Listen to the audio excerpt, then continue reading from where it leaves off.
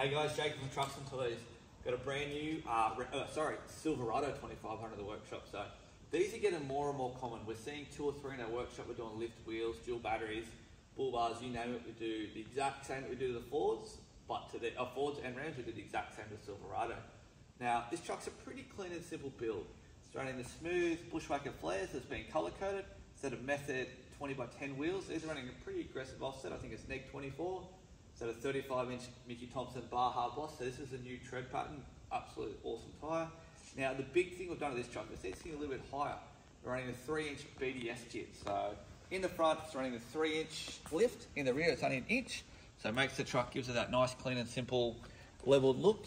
With this kit, we're running the Fox DSC 2.5 remote res shock. So with the DSC adjusting, that gives you the low and high speed compression, front and rear adjustability. It's running the BDS upper tubular control arms and the BDS diff drop.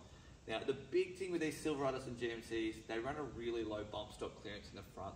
Being torsion bar, it's not the best ride to start with, but throw in the bump stock clearance, you hit a few potholes, dirt roads, corrugations, it just doesn't like it. It's a really sharp, jarry ride. By lifting it up 3 inches, way more clearance, way better shocks than these running the 2.5 remote res. This truck drives and handles unreal. Perfect lift height for if you're towing, caravan or just general driving. It's not too high, not too low. So if you're in the market, you bought a brand new truck or a new Silverado or it's a few years old and you need a lift, give us a buzz, we can help you out. We've got a few options from 3 to 5 to 6, coil conversion, you name it, we've got something for one of these trucks. So give us a buzz, we can help you out.